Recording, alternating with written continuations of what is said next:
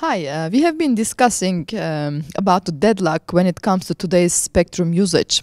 First of all, do you think if there is a deadlock? There's certainly a deadlock. And I think the main deadlock is how you get access to the new spectrum, and it should be a much more faster than the current method of going to the World Radio Conference, fighting in a national level. This is really stopping an innovation.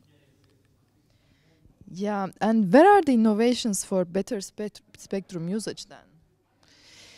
Well, if you think about the better spectrum usage, first of all, in an application sense, I don't know, and actually we should not care too much. So that's something we should leave for industry, and not necessarily for our favorite Ericsson and such. We should get more small startups, small companies innovate, come up with new unexpected ideas, and if they look good, we should give them a spectrum.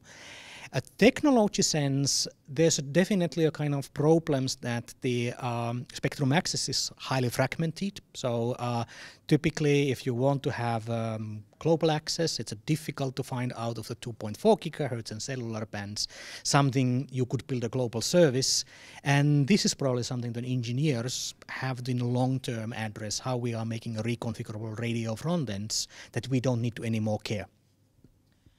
One last question. If you had the chance to redesign the whole spectral resources for a new 5G system, how would you do that, the spectrum management?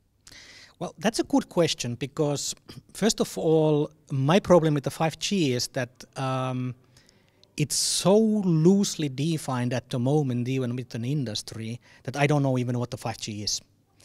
So that's why I'm a little bit of hesitant of saying what would be a best way to allocate them for the spectrum, because nobody is coming up with a concrete proposal for what they would use a spectrum.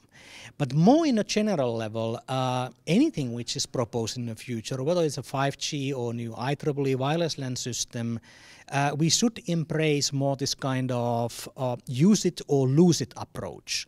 We should give a spectrum more flexibly, we try it out, and if it doesn't play out, they don't use it, the market doesn't come, there should be a way for the governments to pull spectrum back and give it for the next trial. So I think this would bring kind of market dynamics into the system.